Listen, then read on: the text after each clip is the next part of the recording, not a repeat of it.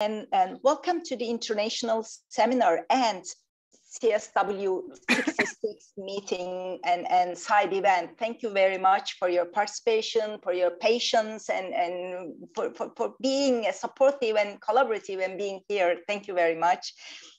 My name is Professor Huriye Toker. I'm the director of the Yaşar University Women Research Center, which is located in Izmir in Turkey. And today we have guest speakers from United States, Sierra Leone, Turkey, and many different parts of the countries, and even in Turkey, many different cities. And thank you all for being here and online and for your contribution. We will discuss ecofeminism and gender equality today. The topic is that one. So we have at least 6 partner organizations. A little bit later, and Fatma Hanım will give us more information. And so we have a great women NGOs and many organizations behind this event. I just want to share with that information as well.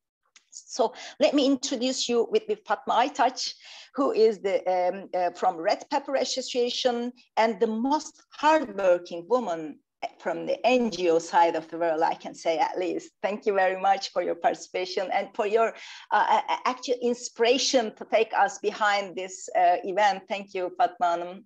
Please, the floor is yours. Thank you, Huriye Hoca.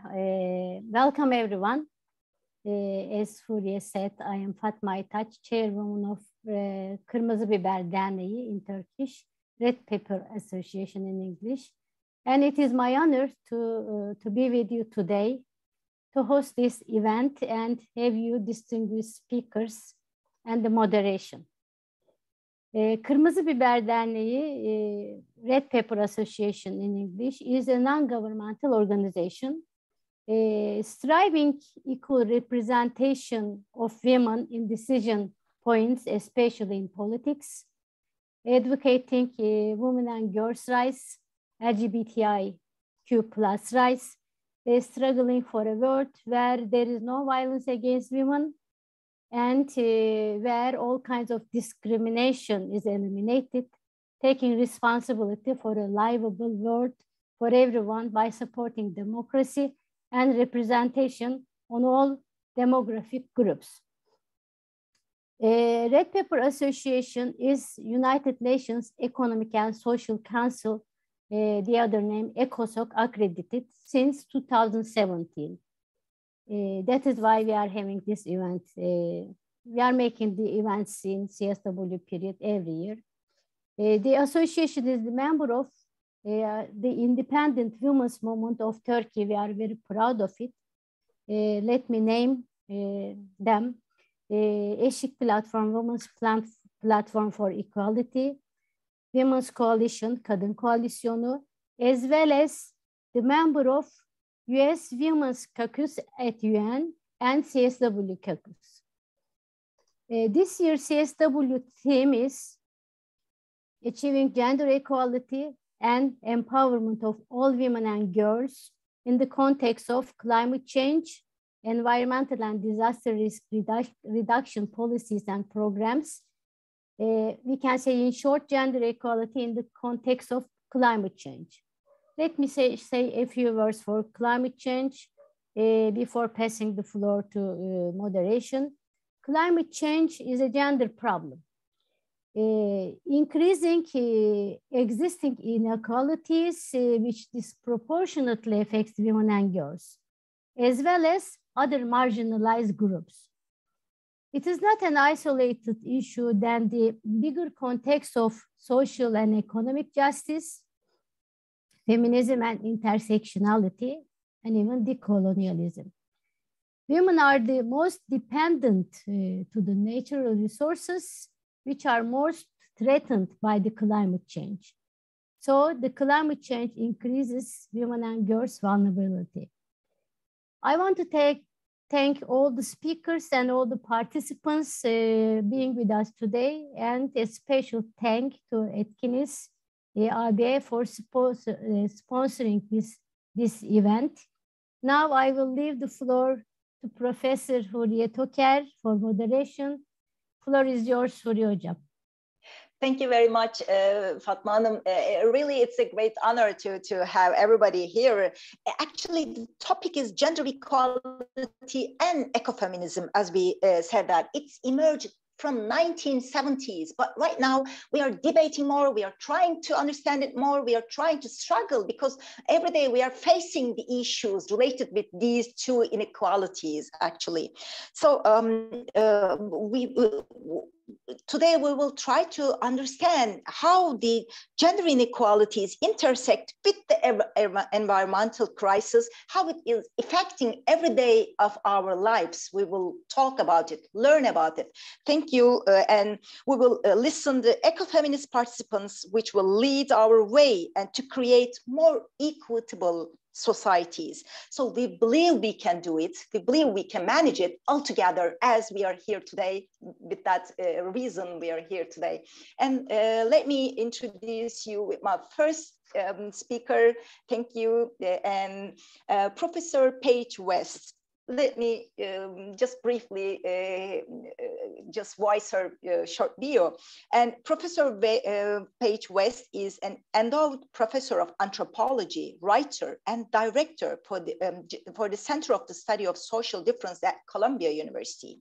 Equally dedicated to scholarship, mentoring, and collaboration, Paige West is the author of 3 books and the founder of the journal Environmental and Society, Advances in Research. So she is the co-founder of the PNG Institute of Biological Research and Rovaniemi Solware School, 2 conservation focused on NGOs in Papua New Guinea. So she is the recipient of Guggenheim Fellowship as well.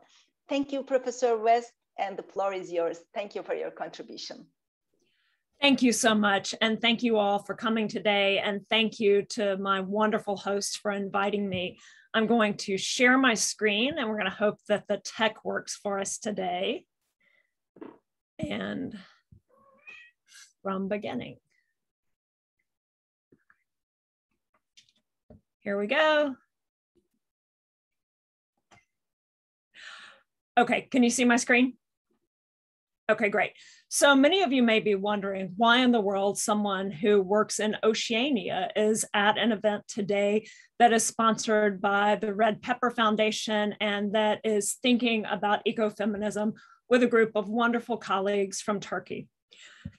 I work in Oceania, specifically on the island of New Guinea. New Guinea is the 2nd largest island in the world. It sits in the middle of the Western Pacific, the Western Pacific Warm Pool, which I'll come back to in a second. And very specifically, I work in the nation state of Papua New Guinea. Papua New Guinea is a parliamentary democracy that has had independence since 1975. You can see the provinces listed here. It's a wonderful place that I'll answer lots of questions about. Very specifically in Papua New Guinea, I have 2 field sites. One is a terrestrial field site in the highlands of the country. One is in New Ireland province, and that's the one I'm going to focus on today, although this talk I'm giving kind of stretches across not just Papua New Guinea, but also the entirety of Oceania, my big field of study. So New Ireland province is what we think of as a marine province. This means that it is off of the mainland of the island of New Guinea, and it is a place with 150,000 residents. They speak 18 different languages. It's important to note that Papua New Guinea is the most linguistically diverse place on our planet. The country has over 800 different languages. How do people communicate? Well, lots of people there speak about 5 languages. They speak across the languages adjacent to their own.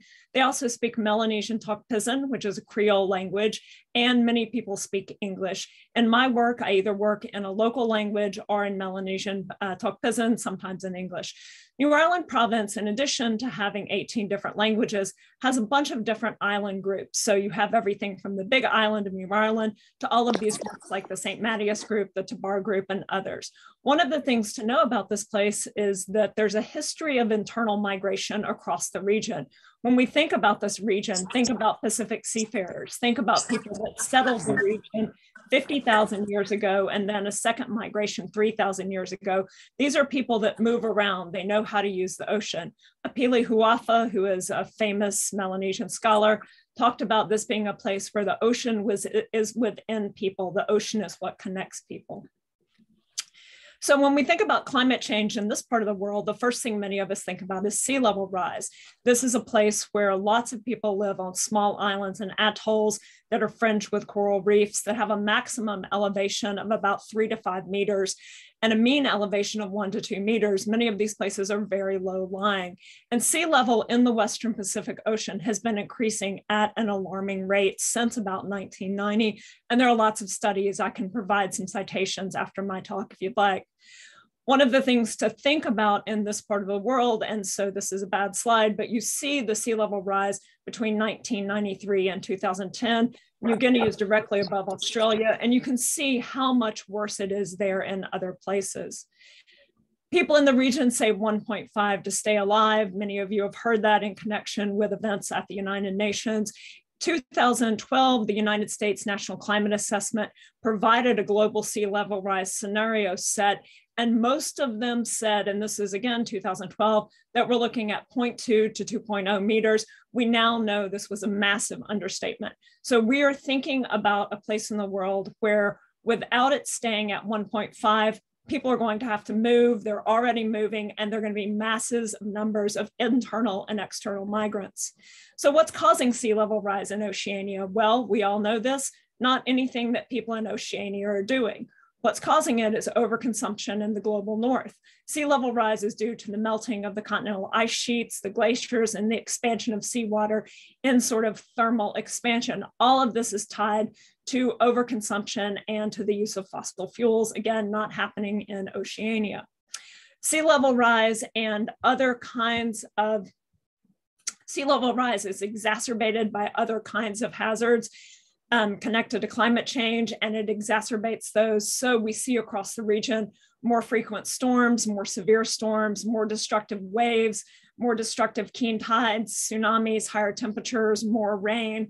We also see major damage to infrastructure, to freshwater supplies, and to agriculture, and to the habitats of threatened and endangered species. It's very important to note that across Oceania, 97% of the people there depend on fish for their subsistence. So without healthy oceans, without oceans that are at a certain temperature, people can't feed themselves. People are losing the places that they've made their homes for generation. They're being forced to relocate and start all over again. As they move, they lose their land, they lose their connections to everything it represents, and future generations are not going to be able to experience their culture in the same way. There are also cascading effects that we all know about when you have these exacerbated effects that are connected to climate change and sea level rise. There are all sorts of other things that get mixed in with them. Particularly, we can think about the effects of climate change in parallel to the COVID crisis. We can think about the effects of climate change and things like gender-based violence. When those things intersect, there are lots of people that are feeling the effects of everything. Modeling shows that many of these places are going to be drastically affected in the future, but they are already being affected now. So the people I work with in New Ireland are already moving. They're already moving because of climate disasters. And this is where I want to think together with you all as my colleagues in Turkey, or mostly in Turkey, and who think about Turkey.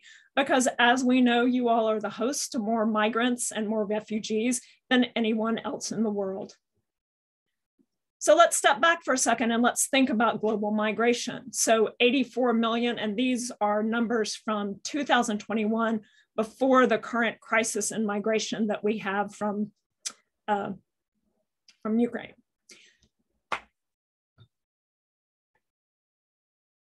87 million people forcibly displaced worldwide, 48 million are internally displaced, 4.4 million are asylum seekers, 26.6 million are refugees. Women, children, and families are affected by internal migration and external migration in extraordinary ways. We all know this. One of the things that I do as a scholar is political ecology. I'm an anthropologist by training, but political ecology is a field of study that is interdisciplinary. It brings together work from anthropology, sociology, history, ecology, political science, and economics to ask questions about events that are seemingly environmental in nature and ask, what's the causality for these events? There's a kind of notion that things happen because the environment changes. Political ecology for a long time now has said, well, let's step back from that and let's think about the political, economic, and social causes for environmental disasters and for other kinds of environmental changes. The other thing political ecology does is think about the variegated effects of disasters. And I, as a political ecologist, think about the way in which environmental disasters work at different kinds of intersections when it comes to effects. And we can look at the data and we see that women and children are affected more drastically by climate-related events. They're affected more drastically by food shortages. They're affected more drastically by disease. When all of these things come together and people are forced to migrate, we have a situation where women and children bear the burden of many of these events that are caused by global political economic configurations. One of the things that I think needs to happen is I think there needs to be more discussion across diversity. I think there needs to be collaboration and discussion across difference. I think that women in Turkey need to be talking to women in Papua New Guinea. I think women in Papua New Guinea and Turkey need to be talking to women in, say, Nicaragua. I think that all of those women need to be talking to women who live in China. I think right now there is still a notion that because many of the negotiations around climate change happen at the state level, at the national level between nation states, that solidarities and agreements will happen at that level. What I would love to see moving forward is a conversation about solidarity across difference that really gets people talking together. And in particular, I think we're at a place with this wonderful technology. You know, none of us wanted this technology, none of us wanted COVID to happen, but we now have technology where we can do this, where we can get NGOs together and where we can have actual kind of incredible conversations through the translating apps, through the kind of multimodal platforms that we have, and we can get NGOs talking, because I believe that some of the most important work about this is being done at the level of the NGO. And I'm going to talk really briefly about an NGO that is dear to my heart in Papua New Guinea. It's called Islands Awareness. And at Islands Awareness, it was founded by John Iney, who is from New Ireland province. He's from Lavangai Island. John took this wonderful picture. He's been my research partner for about 15 years. His NGO thinks about what does it mean to transform lives in the wake of climate change in a way where people still have sovereignty over their own future. And so what I'd really like is to think about solidarity and sovereignty across difference. And I'd love to do it with you all and with others in the audience. And just thank you so much.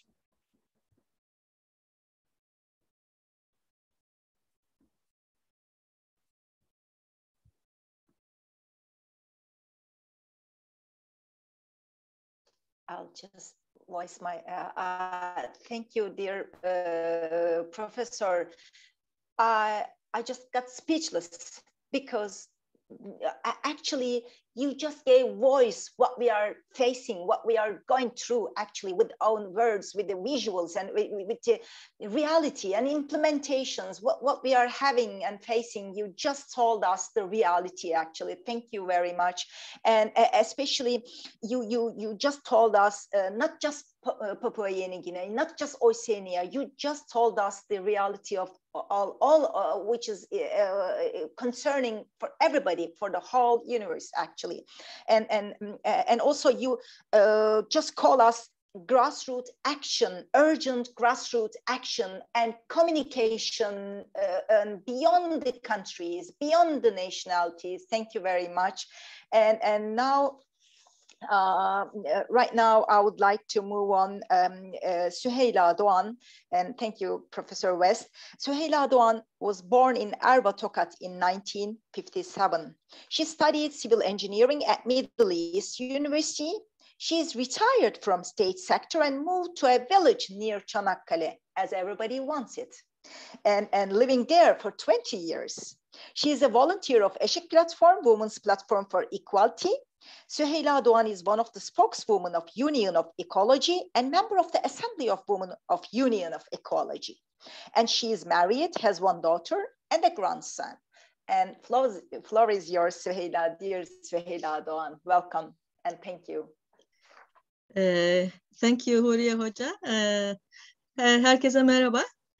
Konuşmayı ana dilimde yapmayı tercih edeceğim. Çeviri olanağımız var diye. Hazır çeviri varken zorlamayalım dilimizi diye. Herkese çok sevgi ve selamlar. Kendimi yine bir kız kardeş, yoldaş ortamında buldum. Tanıdığımız sevgili dostlarımız bir sürü ortamdan ve bu sefer dünyanın çeşitli yerlerinden de kadınlar. I have friends from all across the world, so it's a great pleasure to be with you. So I'm going to share my screen.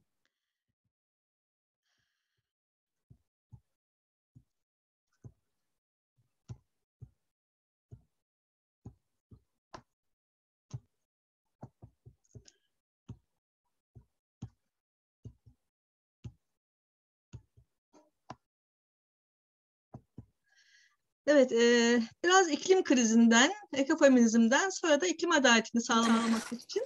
I will be talking about climate crisis and what we need to do in respect of ecofeminism as well. I will be walking you through basically ecofeminism, but my presentation is not moving, as I see my slides are not moving. So I will be starting with the trunk of the body of a plane tree. It looks like a body of a woman, as you can see. So the tree is similar to a woman. And let me put it that way.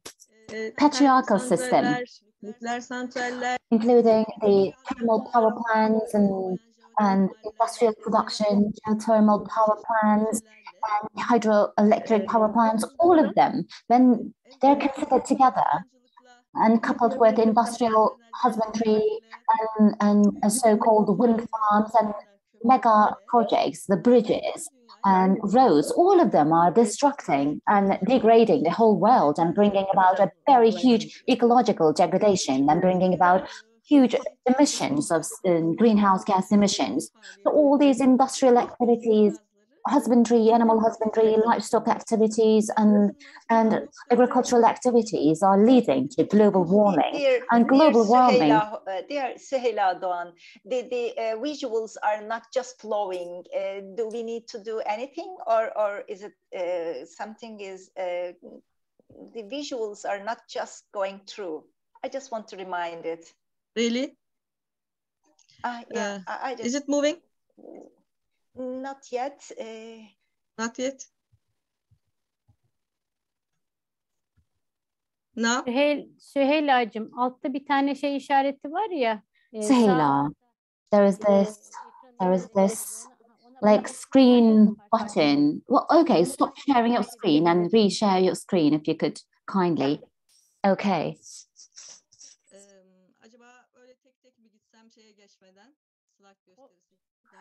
What if I do not use it in full screen? It is up to you. You can do it in full screen or like this.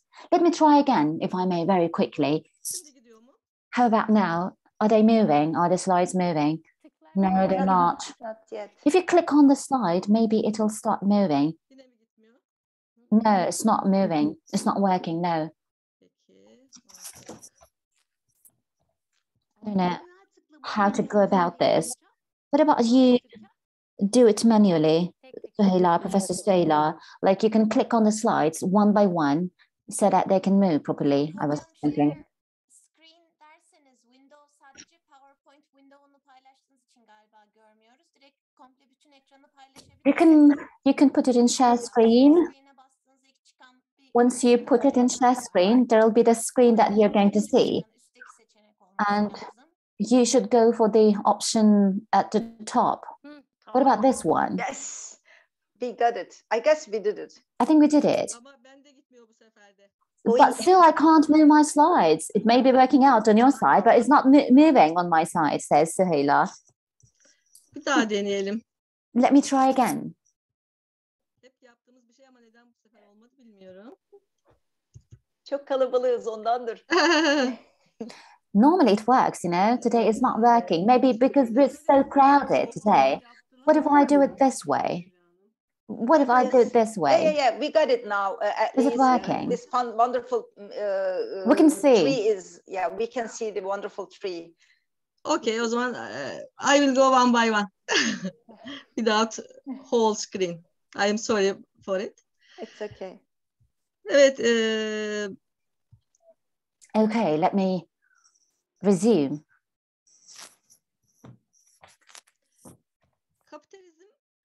Tekrarlayayım o zaman. Let me repeat some of the statements I made earlier. Capitalism, energy, mining, every type of mining, energy investments, lots of mega projects over there in relation to industrial, animal husbandry, livestock production, agricultural production, all of them are making the life a hell, turning the life into a hell. This is why we are encountering this climate crisis nowadays. So mining activities and depletion of the water resources, degradation of the nature. I'd like to show you a couple of pictures of all these natural degradation. You can see the acidic water and also acidic drainage caused by mining activities, coal mining activities, as well as deforestation. You can see this one is Kirazlı district actually.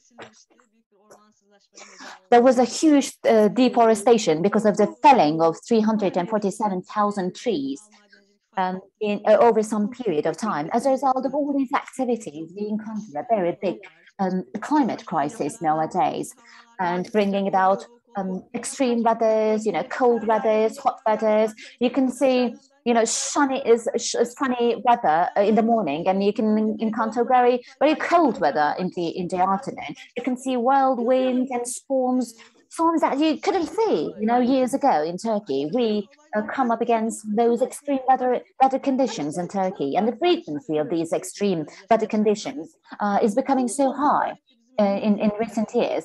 As a result, we're going through a lot of floods and natural disasters and wildfires and water scarcity,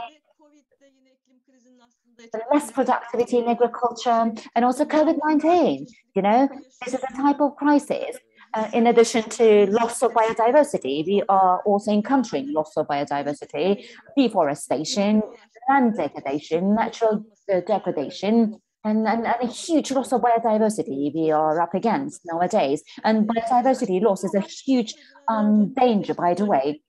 As mentioned by Paige earlier, as a result of all these activities and all these effects, we come across disasters and migration and many others nowadays. These are all effects of the extreme events and others that I earlier listed. But we have been combating them all. We're not just standing idly by, but we are struggling, putting up a struggle against these climate crises. And you can see a picture from Turkey, Turkish people putting up a fight against climate crisis. And we're also being oppressed when we are putting up a struggle against climate crisis. People are killed, they're oppressed, they're killed, they're detained. A lot of life advocates in Turkey have lost their lives when they're struggling for life in Turkey. And, effects of and impact of climate change and climate crisis are not balanced around the globe. We have the rich countries over the north, and we have the poor countries to the south, and which are impacted the most by the impacts of the climate crisis, I have to say. The poor people, poor nations are being impacted the most, especially to the south of the world, by these impacts of climate crisis. We know who caused the climate crisis, and we know who is impacted the most by this climate crisis. And most important, the women and children, they are more affected by the climate change or the disasters brought about by climate change, including extreme weather events and the whirlwinds and storms and all the others.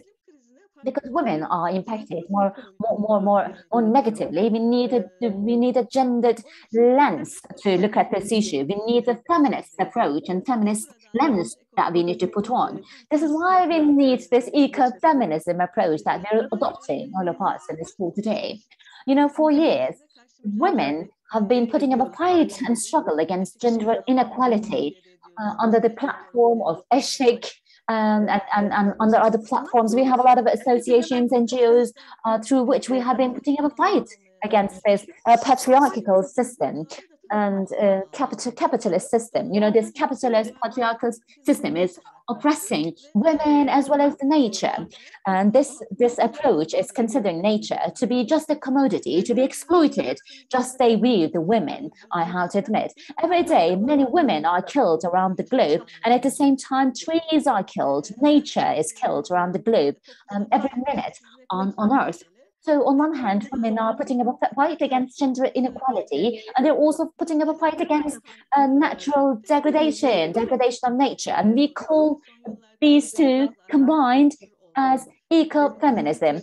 You know, feminism comes with a lot of types, including radical feminism, social egalitarian feminism, postmodernist feminism, and now we have ecofeminism that we have been discussing in recent times, particularly. And, well, for long years, I considered myself as an ecofeminist, but I didn't know about the background of this concept of ecofeminism. But now I know better what ecofeminism is, and I have personally experienced firsthand what ecofeminism could be. And Vandana Shiva is an idol for me. I've been reading from her, and she's like a guide for me. She has been like a guide for me. And Vandana Shiva has this statement which really touches my heart. She says that industrialization and also capitalist exploitative approach brought about by it make people consider nature as a woman to be raped. Vandana Shiva, in her book, there are lots of articles which have guided me and shaped my approach today. And I can see a very intersectional struggle to be put up by women in many areas of work, because ecofeminism touches sections in an intersectional way, including sexism, racism, militarism, and colonialism, labor exploitation, sexism, and veganism, and exploitation of animals, in other words. So ecofeminism brings about all these concepts in order to question our work in all these different areas of work.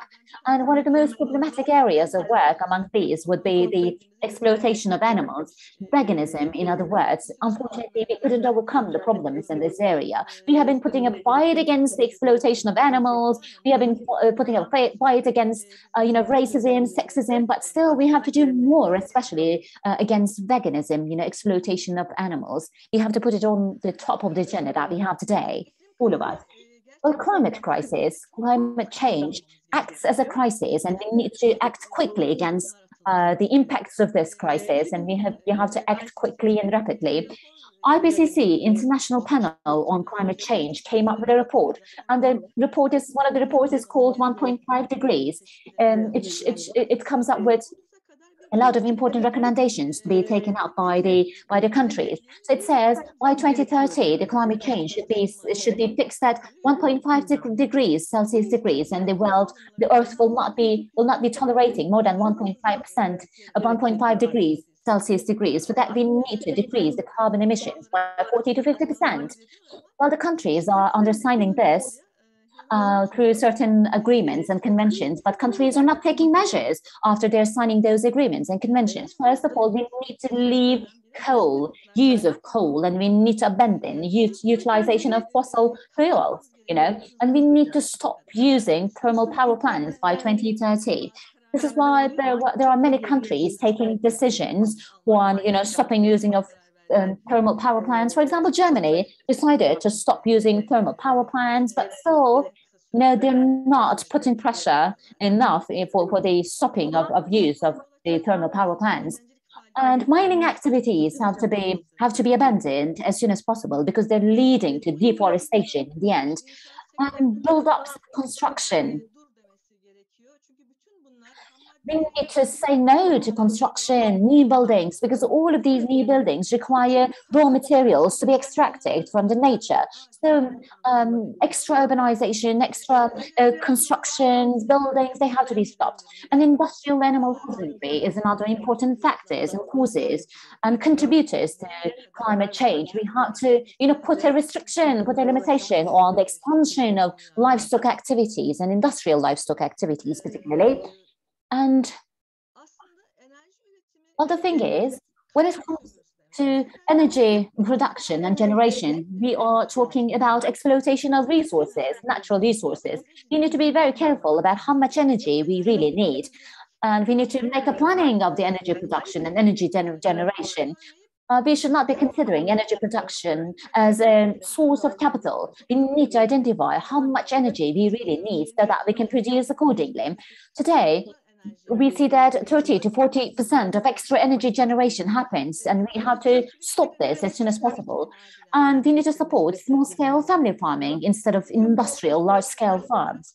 And also, instead of private vehicles, we need to be, supporting and encouraging the public transportation, instead of individual vehicles or planes and all those aircrafts. And also, energy efficiency policies have to be in place. Energy efficiency, energy saving related policies have to be in place in order for us to stop the climate crisis. And we need to promote people to buy less and use less. Our association has a second-hand store, by the way, a clothing store, and I've been buying from that store in the last 2 years or something. It's a clothing store. I buy second-hand clothes from that store affiliated to our association, and I'm not buying new furniture to my house, by the way, I say, for years now. And we need to promote voluntary simplicity. We need to promote using less. And also we need to promote reusing, recycling, and we need to be protecting biodiversity in agriculture as well as in nature. There may be differences between the cultures, but those differences are disappearing among the people.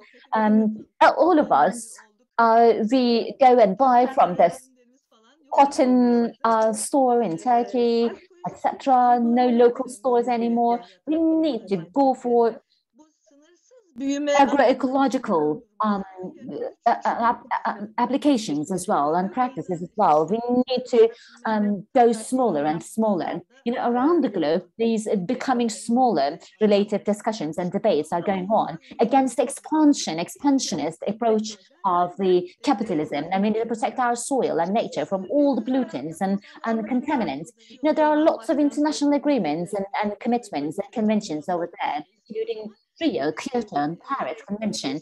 But unfortunately, there are lots of multinational capitalist companies and governments as well. They're not being voluntary.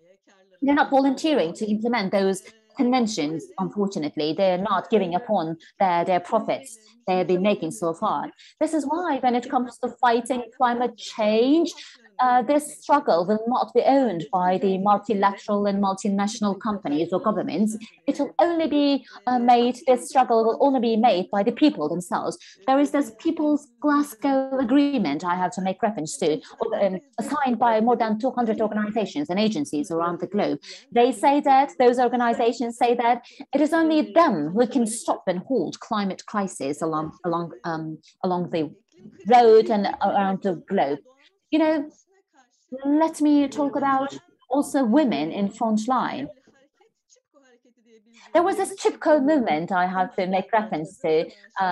It started in India, Mondan Shiva's country, And back then, this Chipko movement was so much important. People, they hugged and embraced the trees in order to protect their nature and protect their forests from being cut down by the mining activities and mining companies. And back then, women were on the front lines of the struggle. And Lavia Campesina, here as well, women are taking a big role in relation to agroecological practices and also in relation to struggle against gender inequality. Women had an important role in that movement as well. In Turkey as well, women have been in the struggle for a long time, very extensively. Women have been in struggle of life. They have been putting up a fight against the life itself. They've been putting up a fight against gender inequality, and they've been caring for home. They've been caring for the farm, for the children, all of it. So they shoulder the burden of life. And this is a picture depicting, cartoon depicting the women protecting their trees against the construction companies who would be cutting down their trees. And here what we see again, women putting up a fight against thermal power plants, mining factories, mining companies. From very young people to the elderly, they are putting up this fight altogether on the front lines. And as the ecological NGOs, we have been supporting those women, and we are being with them on the front lines of the struggle. This is a picture from Kaz Dağları. This is against the Cengiz mining company, because they are going to do mineral activities for digging up some gold over there. And from each region of Turkey, including Aegean region, Mediterranean, Central Anatolia, women are engaged in the struggle to protect their environment, to protect their nature, to protect their farms, to protect their forests, to protect their life spaces. And this is another picture. Took many people, took many villages and protesting against the dam activities, Gebze women against thermal power plants. You know, all these activities of struggle are becoming successful because they are bringing an end to the thermal power plant activities, or some activities geared towards felling down the trees. Let me be quick with the pictures. I like to show you this picture as well.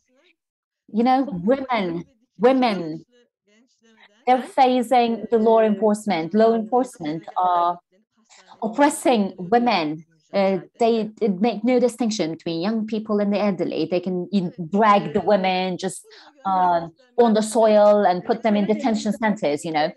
And this is a lady called Aisha from Black Sea region. Just a moment, please.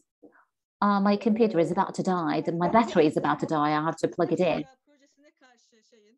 And this is from Black Sea region. Cengiz Holding will be starting a mineral activity, by the way.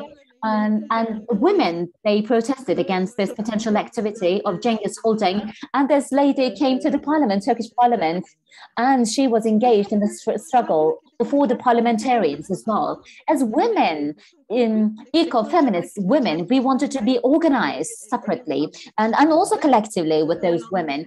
And we wanted to, you know, put up this fight against patriarchal structure. And, you know, all those panels and meetings are organized, but none are taking place on those meetings and panels. This is why we came together and we established Women Assembly, Ecology Union Women Assembly we set up.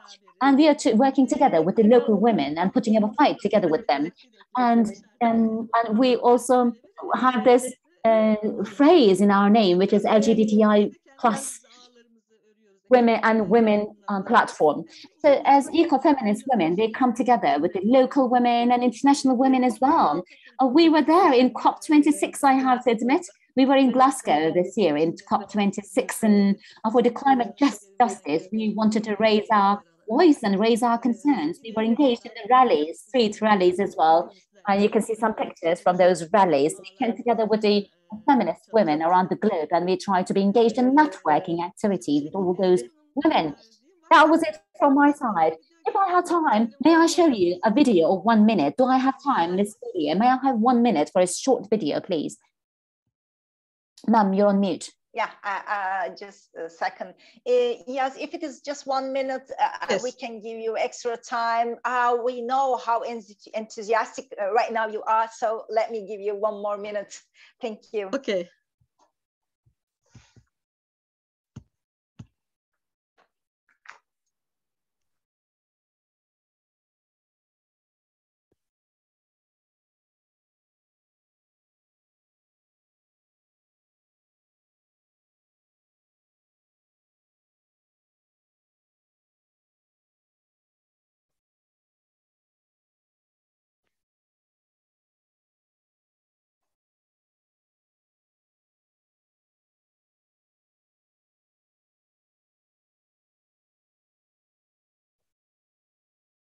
You can just present it. We don't say anything, Süheyla.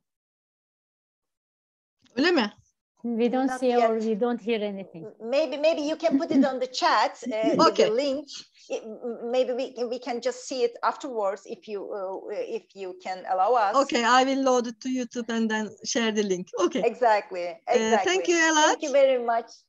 Thank you, Süheyla Doğan. Yes, it is incredible. Actually, you just made your presentation with giving examples of Turkey and how the issue is getting really on the alarming level in Turkey. And you gave us the ecological disasters in Turkey as an example, and the natural disasters, which is all, you show us all is related to each other actually. And the woman, again, victim of it and protester of it. Thank you very much. It's you just call urgent action, as Professor Paige called urgent action as well. And you gave us with the red cross, what we shouldn't do, what we need to do. And thank you very much. So our next contribution comes from Gulin Ozdemir Eroglu. Let me introduce her as well. Just a second. Yes, Gulin Ozdemir Eroglu is a landscape architect, project manager of Association for Support of Women Candidates, Kader Ankara, and Landscape Research Society, volunteer in Women's Coalition Turkey. She has a double master degree in the Department of Earth System Sciences in the Middle East Technical University and Department of Landscape Architecture in Ankara University, Turkey. She has 10 years of nonprofit organization experience, participatory project area planning, the role of municipalities in adaptation to climate change, and rain harvesting and human rights cities are the main study areas of her. And now welcome Gulin Ozdemir Eroglu, the floor is yours. And then thank you for your, everybody. Now we are 136 people are looking and hearing and urgently waiting in action. Thank you. Yes. Çok teşekkür ederim Huriye Hocam. Thank you very much. Ms. Huriye, may I share my screen very quickly? Just a moment, please.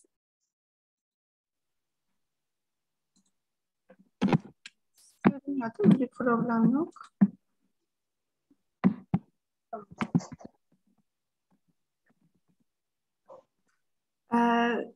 Tekrar çok teşekkür ediyorum. Thank you once again. I'd like to say hello to everyone in the call today. And today, in my presentation, I'll be showing you a feminist perspective to climate change decision-making processes on local governments. This will be the title of my presentation, as you can see. Well, first of all, let me walk you through the role of the municipalities and why municipalities I wanted to touch upon, I like to tell you, and why the adaptation to climate change I wanted to focus on.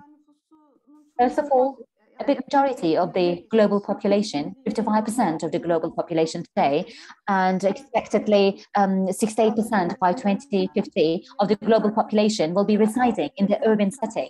And the urban infrastructure is not sufficient to host those many people. And energy demand is going up accordingly, as well as the vulnerabilities of the people. And urban heat islands are occurring. And there is this effect of urban heat islands. And in this respect, municipalities will be quite important to take a part in solution of the problems. Cities are both the victims and causes of climate change. This is why I think that the resolutions of the problems will also come from the local governments. That's what I believe in. And why adaptation to climate change? Why did I select this topic, you may ask? First of all, mitigation, climate change mitigation actions. You can adopt them, but even under the best scenarios, you need both mitigation and adaptation. And also, adaptation policies have to be localized, have to be planned, considering the local circumstances. This is why participation of the local people will be important when coming up with adaptation solutions. Literatürden bir paylaşım yapmak istiyorum size. Şimdi yapılan bir çalışmada let me show you some figures and information from the literature. Well, the literature looks the gender differences in climate knowledge, attitudes, and actions, whether the participation of women will lead to better policies and decisions in the area of adaptation and mitigation to climate change. And you can see certain findings and results from the literature that I'm going to walk you through in a moment. Well, first of all, women. Women are estimated to compose between 60 to 80% of grassroots environmental organization membership. And women are more active in environmental reform projects, according to the literature. And women tend to perceive environmental risks as more threatening, and they express greater concerns about climate change than men do. And women consider climate change impacts to be more severe, and women are more willing to change and move into a more climate-friendly lifestyle. And women are underrepresented in the area of climate change policymaking. Well, women are impacted more by the climate change compared to men, by the way. There are a lot of activities and research out there verifying this finding. But, you know, women are not just victims of climate change, we have to admit. Women should also take a very active part in the solution and resolution of the climate change-related impacts and problems. So in this presentation, I had a certain aim. In this study, I had a certain aim. I wanted to investigate the barriers and inadequacies and achievements on climate change adaptation, specifically from the conjuncture of different type of local governments in Turkey. In my study that I conducted 2 years ago, I adopted this aim. Can everyone please mute themselves? Can everyone please mute themselves? Well, and I try to understand the causes for the local governments not taking measures properly for adaptation to climate change. And I try to see whether the political orientation of the local governments mattered or not when it comes to adopting decisions and policies in relation to climate change adaptation. Belediyelerin Çevre Koruma ve Kontrol Müdürlüğü ve Park ve Bahçeler Müdürlüğü'ne Department of Environmental Protection and Control and Department of Parks and Gardens of the metropolitan municipalities, provincial municipalities and big district municipalities was the target group for my study. I shared a survey, a questionnaire with them, and I kindly asked them to fill in the survey. You can see the participation by metropolitan municipalities by 76.7%, a huge participation actually, and 30% from the metropolitan district municipalities. You can see also the political party distribution when it comes to participation and responding to my survey. When I look at the survey participants' categories, this is how I can categorize them. There is this global covenant of mayors. You know, this is an agreement signed by the mayors for the European Union to achieve climate-related goals set for the European Union. So I took this covenant as the basis for my survey, and I had 18 municipalities that were signatory to the global covenants of mayors for climate and energy initiative. So I had certain questions about this covenant, and I also looked at the female employee ratio in the participating municipalities. I had to check the master plans and activity plans of the municipalities to see the female employee figures. I wish I could also see the women holding high-ranking positions in the municipalities, but I couldn't find those. Numbers. So 50 municipalities had female employees between 25% to 45%, and 57 municipalities had these figures, as you can see on this slide. So what about the results?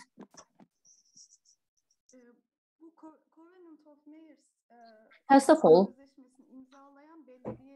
municipalities which were signatories to the Covenant of Mayors, the average rate of female employee was 25%.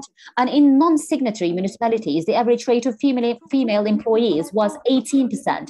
This is not a very huge difference, but a significant one, I may have to say. And another question in my survey was about whether municipalities had a special units working on climate change or not, a special department maybe working on climate change.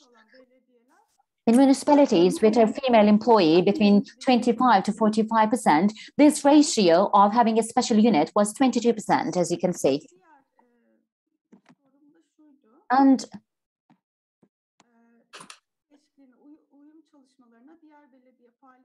we also asked what was their rate of consideration when they evaluate their climate change adaptation activities among their other municipal activities.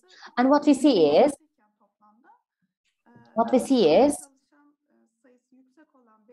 in municipalities with high female employee ratio, this figure went up to 36% and even more. And the last question was about the barriers and inadequacies on climate change adaptation, specifically from the conjuncture of different type of local governments in Turkey.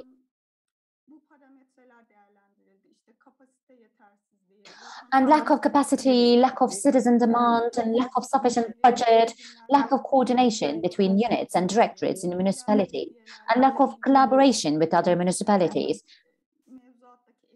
and lack of certain regulations and legislation, and lack of sanctions or incentives for the central government and local governments.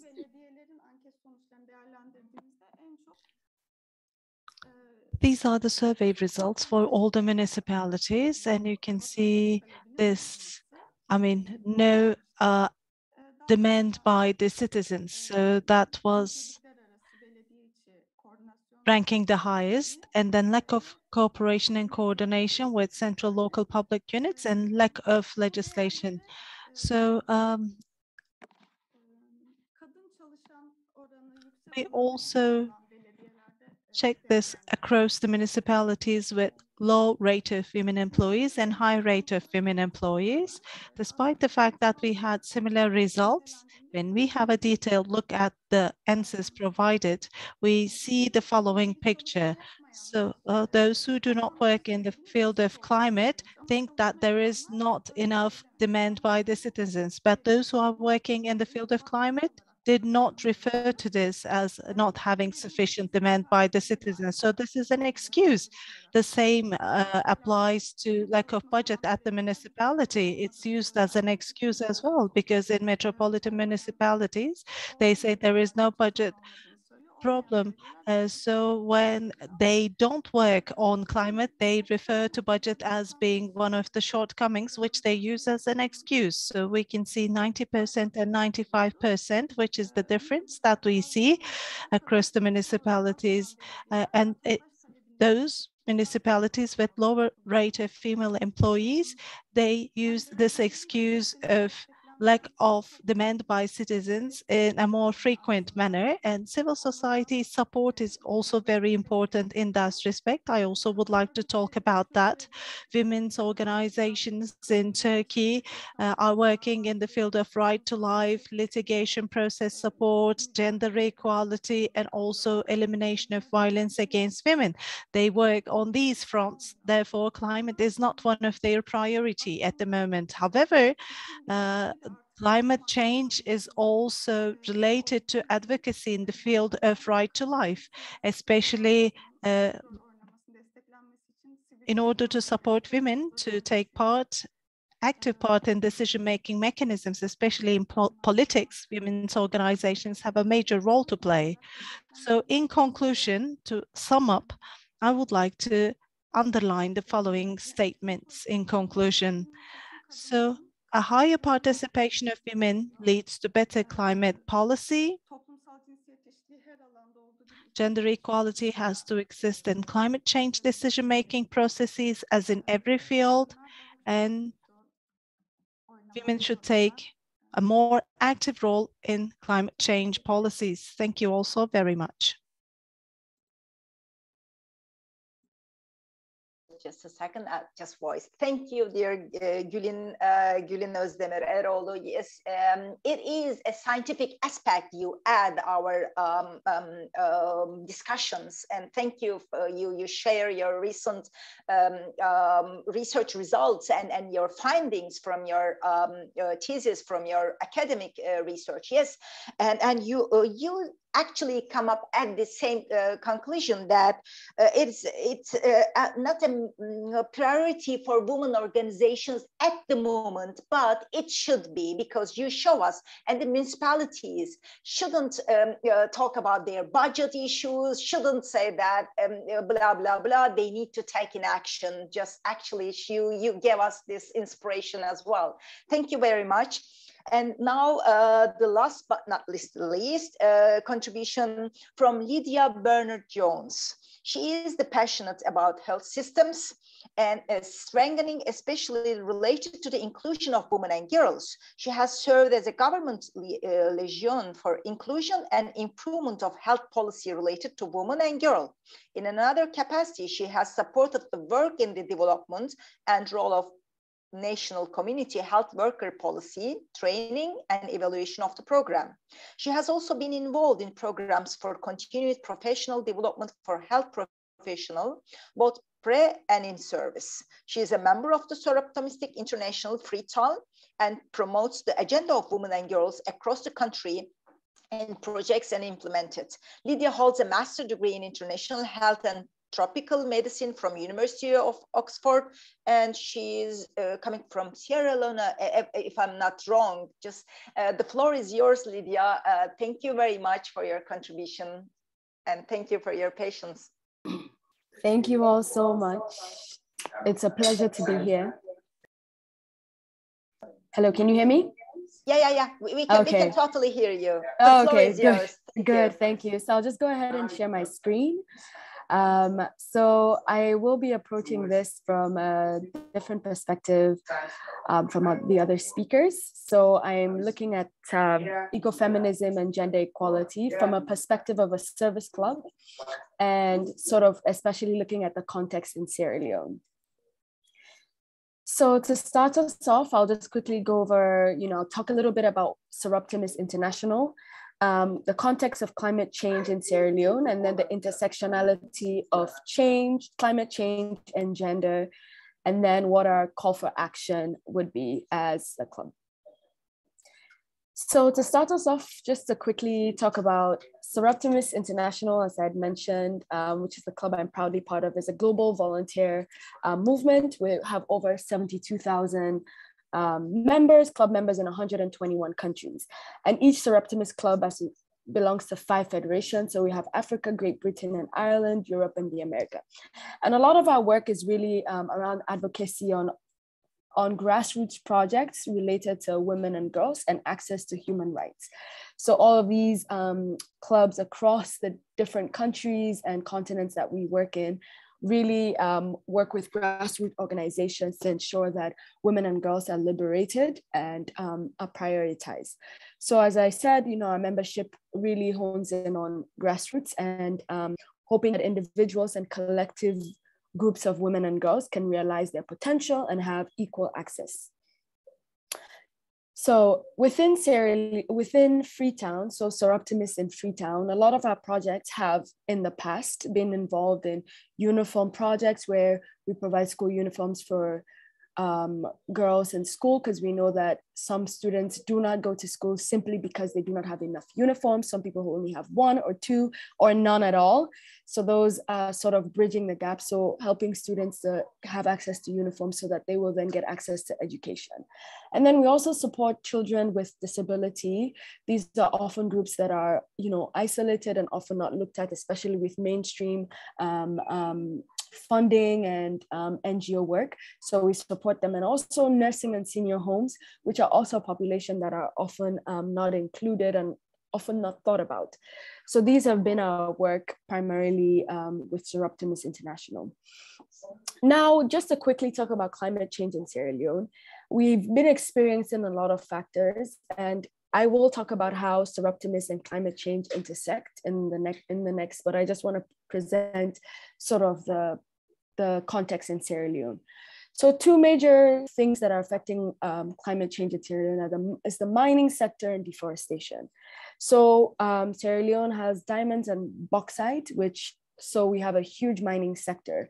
And that has led a lot, as you can see in the photos, a lot of land degradation, contamination of soil, and local streams and wetlands. And then around deforestation, we're experiencing a lot of soil erosion. We have fewer crops, lots and lots of flooding that's being experienced in country. Now, fast forward to 2017, we had a mudslide after 3 days torrential rainfall that happened in Sierra Leone, which killed about 1,141 people, and 3,000 people were left homeless. And this is directly related to factors of deforestation in the country. So poor infrastructure, we lack the drainage system. As you can see, all of these areas, just buildings coming up and trees being cut. So all these were the reasons why we experienced this mudslide. And as I show in these photos, flooding and drainage systems have just all been crippled by all these deforestation and climate change that's occurring. So as I said, I'm just reality of what's happening in the lives of Sierra Leoneans. So I'm just coming now into how climate change and gender, how these two then interact. So one of the key things I want to mention is fossil fuels. So most women in Sierra Leone still use charcoal. Charcoal is then made from wood, which then fuels the continued deforestation. So charcoal is used daily in our cooking and in the production of many things within Freetown. And this is similar also within the country, which is also similar to timber. So we also use wood for cooking, which is continued use not only at home, specifically at home, but also in other industries. And this is a quicker and cheaper alternative to charcoal. So again, this then continues the deforestation that then continues the cycle that we see. And then with mining, another byproduct of mining is that in rural areas, majority of women then get affected, not only with the fact that most women are farmers within these regions that have to be cleared for mining, but then they're also at risk with child labor. There are also other forms of abuse, prostitution, gender-based violence that occur as a direct byproduct of mining and these industries happening within the country.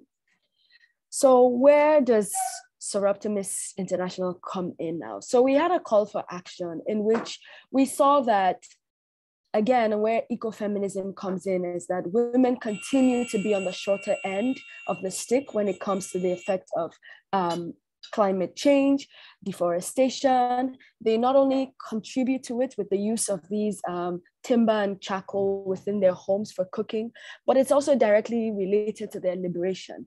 So women, because they cannot afford to buy other means or use other means of eco-friendly fuel, we still have to rely on these old forms of fuel. So you can see there's really a direct link with the liberation of women in Sierra Leone and what we need to do in order to tackle climate change.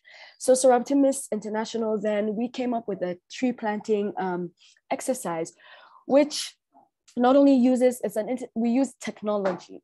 So in first, we supported the planting of trees in nursing homes that we support, so that these trees will then protect the soil and the area within these homes which we support. And then next, we use technology. So in collaboration with the University of Sierra Leone, we participated in the reforestation project, and we planted in our very first day, first launch of the exercise, we planted over 70 trees. And these are forest trees. And then each Soroptimist member had to adopt a tree. And with the use of technology, we got the exact GPS coordinates for our trees.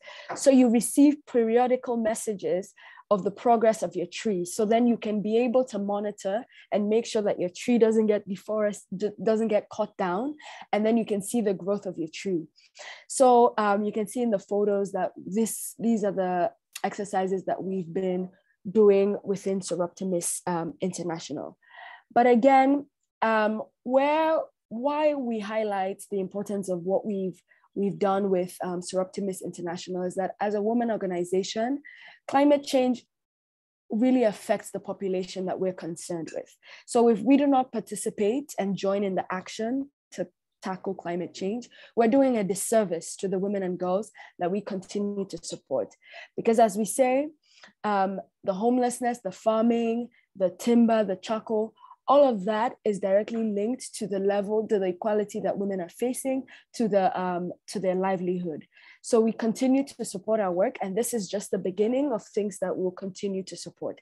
So we're really happy to participate in the conversation today, hearing from other ladies who are working similarly in their countries to tackle climate change, to unify our women all across the region who are working within the environment movement. We're so happy to be here, and we look forward to collaborations in the future. So we want to thank you from Soroptimist International Freetown. Please ask us any questions. We will be happy to elaborate further. And thank you so much. Thank you, dear participant Lydia Barnard Jones. Yes, you show us as well, actually, everything is related with each other. So we need to fight in every location of the universe against the climate change, and also the eradicating the inequalities between the all we have facing, actually. Thank you very much. And especially you also mentioned a project, and it's striking and it's interesting project that you are just having having your trees, and you have GPS in the trees, and we are just one day by day, we are just trying to understand the growing level of the conditions of our trees. So adaptation of a tree is interesting project. I never heard that. It's thank you very much. And everybody, and now we are more than 140 people, and they didn't leave. Many of them are still there. So actually, you can ask your questions, whether you can write in the chat. Some questions are already in the chat box, I guess. And if you, no, Huriye hocam. Fatma Hanım. Huriye hocam, we will have the question through raising hand, and before Zehra leaving, because she needs to catch the students. So could you please give the floor to the question? Okay, thank you. Yeah, I just it slipped in my mind that Eşitlik için Kadın platformu, so woman platform for the equality. So Zehra Arat, isn't it? Zehra Arat is among us, and she needs to just catch her students. We don't want to let her students go anywhere. So the floor is yours, and you can ask your questions, please. I would like to thank the organizers, sponsors, and the fabulous speakers for really putting this together and enlightening us all. And also, thank you for giving me the first opportunity. I am afraid I'm just going to ask my question and then leave without listening to the answer. And maybe from the recording, I'll get the answer. I have a class in 11 minutes, and it's in another building. Giving the actually the level of the complications, we usually hear ecology pitted against environmental development.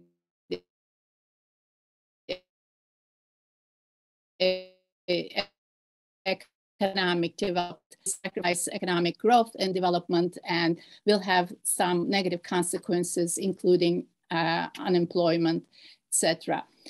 To the best of my knowledge, the ecofeminism and indigenous populations actually resolve this dilemma. There is no trade-off.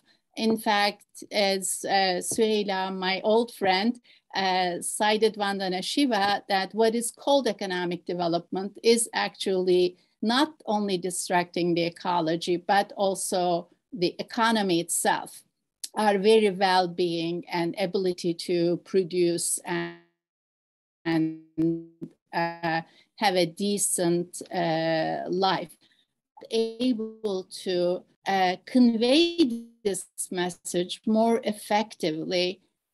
And both ecofeminists and indigenous populations, is that from our marginalized status coming from that? And so how we can show that there is a false dilemma. We can actually address both economic development and which can we say sustainable development more effectively. And thank you again, and excuse me for running. I don't want to set a bad example to my students, so I have to be punctual. Bye-bye. We thank you. Thank you.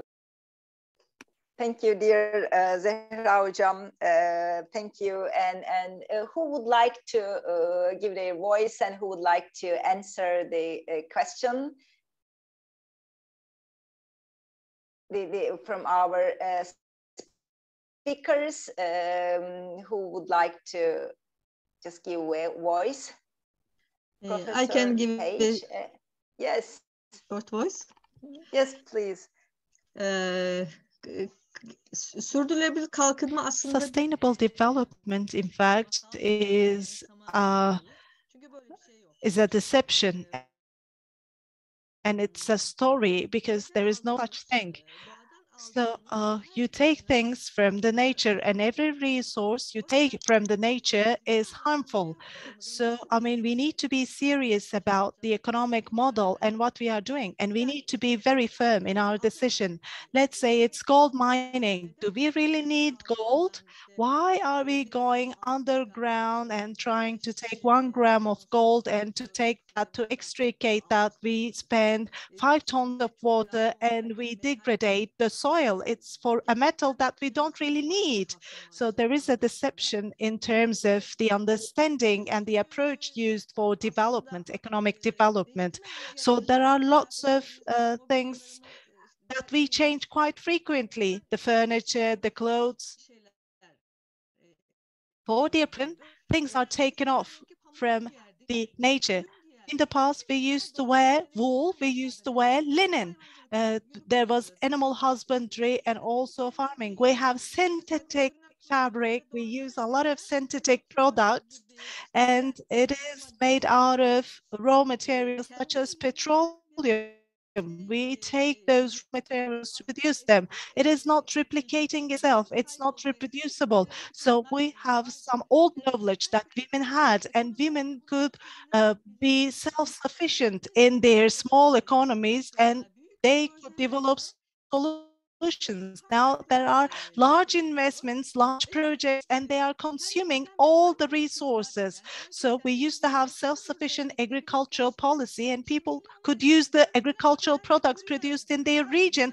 But I can see there are food products sent to Turkey from kilometers, thousands of kilometers away, and we have food products that do not really fit our nutrition style and habits. So there are artificial creation of the demand. So in the field of mining, agriculture and industry, they want to pump up the demand, increase the demand.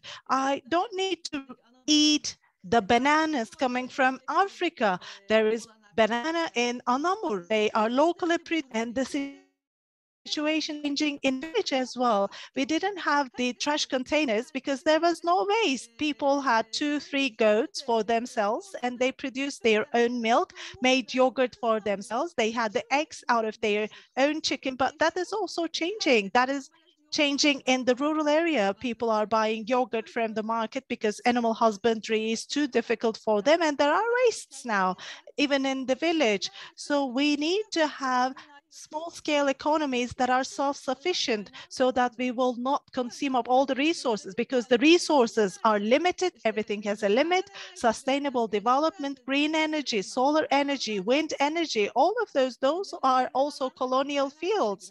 I mean, renewable solar energy, wind energy, those are also areas for using people's resources. So there is a wind farm next to my village, and it's consuming the wetlands and the pastures. So is it really green as an energy generation resource? So capitalism is trying to make more profit, and they say we need more energy, so you should do this and that. And they are pumping up the demand and our habits of consumption and forcing us to consume further. So I think we need to question our understanding of consumption, and we need to downscale our consumption in order to protect and conserve all the resources and the assets. Thank you. Thank you, dear Süheyla Doğan. And I just saw Paige, Professor Paige. She just raised her hand. Are you there, Professor Paige, or would you like to add? Because she just, I saw her hands are. I'm still here, but I think my colleague kind of covered it all. I was going to speak about consumption and overconsumption, but I think we just got a really perfect answer to the question. Okay, thank you very much. Now consent we have. Okay, everybody is agree on the answer. And now we have Meltem Arslan from the coalition of Quality Women Equality Coalition. The floor is yours. Your question, please. Thank you, the chair. Öncelikle herkese sevgi ve saygı. I would like to extend my deepest regards to each and every one of you. I would like to thank Red Pepper Association for organizing this event. I would like to thank the panelists and the moderator. Thank you very much for the valuable information you have shared so far. Women's Coalition has been working for a long time with the municipalities in order to monitor the gender equality for such a long time. So every year we select different themes, and we continue our monitoring exercise. During the pandemic, we selected different themes. This year, we have different themes that we have selected for ourselves. And as underlined by our panelists, because of the urgency of this topic for 2023, regarding the municipality monitoring on local level, in all the monitoring exercises, we are going to focus on environment. We are going to include the theme of environment and focus on that quite specifically. So doing that will also help women, and that will also encourage women for local level advocacy and for fostering the advocacy on a local level. So I also would like to underline that on national and international level, solidarity and sharing of good practices are two most important things. We need to ensure that women play a more active role. Turkey withdrew from the Istanbul Convention, unfortunately, and starting from that moment of publishing and pronouncing its withdrawal by the government, there was synergy all across the world and solidarity all across the world. We are talking about gender equality, and we are talking about a topic that has the same effect as gender equality. So we should have national and international solidarity. We should discuss about how to strengthen that further, how to call women to action. There are very good exercises on national level, but how can we spread it out? How can we spread the action? Thank you very much once again, and this would be my question to the panelists. Thank you, dear Meltem Arslan. And you also call a solidarity and action, and the NGOs who are in this area, in this field, fighting for the field. It is important. Now, Türkiye Baha'i Society, Suzan Karaman, I would like to give floor. I'm sorry, Suzan, and Suzan Karaman, the floor is yours, please. Thank you very much. And thank you to the organizers and to the precious moderator and all the panelists. It was really a pleasure to be here. So thank you for creating this space. And it was a very enlightening experience to listen to all these different contributions. So I just wanted to make a very small contribution and then maybe ask a question to the panelists, whoever would like to answer. I'll try to speak slowly for the sake of the translators. So first of all, when listening to all these contributions, it really made me think that as humanity, right now we are in such a stage of our collective history that the current arrangements that we have are no longer sufficient in the face of all these threats that we are living today, because these threats, it can be COVID, it can be the climate crisis, whatever, they are very interconnected. So the integration and the coordination must be further extended. That is what I realized when listening to you. And this concern for the natural worlds that we are speaking about today actually represents an opportunity for us to expand our consciousness, to help us rethink our priorities, just as Süheyla Hanım, she just mentioned. I mean, we have to think of our own lives once again, and we have to gain an appreciation of humanity's collective identity. So maybe in one sense, we should even see this climate crisis as a catalyst for creating a culture of gender equality. So it made me think that when we look at the nature, we really see how interconnected we are also as humanity. I mean, whatever happens in one part of the world, it's affecting the other part of the world, and humanity is also as such. Therefore, it creates an opportunity for us to reconcile the interconnected ideals of diversity and unity. I think Professor West was also mentioning about this diversity and this idea of that we have to speak with each other now. I mean, it has to go beyond the state negotiations, and we need, as humanity, we need to speak about these things to overcome these challenges. So I was very inspired by those talks. So I just wanted to appreciate that and thank you for that. So my question would be, a few of you mentioned also, Huriye Hocam, you said that women are victims, but on the other hand, they are also the protesters. And I think Gulin Eroglu, you also mentioned that women, they are not just victims, but they should also be made part of the solution itself. So I just wanted to ask you what you think are the unique strengths that women and girls, they can actually bring to this climate action and this natural resources management. Of course, this is, it is also something that men can bring, but obviously we are seeing here that women, they are really active and they are protagonists in overcoming this climate crisis. So what do you think their unique strengths are? Because it's kind of a leadership that they are making. So what are their characteristics, their strengths that they are bringing to this climate crisis? Thank you very much. Thank you. Thank you, Susan Karaman. It is really a nice question, actually. What is our strength? Who would like to answer? Our contributors who would like to answer? What's our strength? Why we are taking that issue much more serious, much more enthusiastic than the men? Why? Yes, Gulin would like to just answer it. Yes, please. Before giving floor to Gulin, can we have the picture, please? Can we have the photo of the panel? Sorry, Gulin, for interrupting you. Please, Huriye Hocam. Yeah, you're right, Fatma Hanım. She is always right, and without her, we can't have any evidence of our actions. Thank you very much. And could you please just turn on your cameras, and can we see you?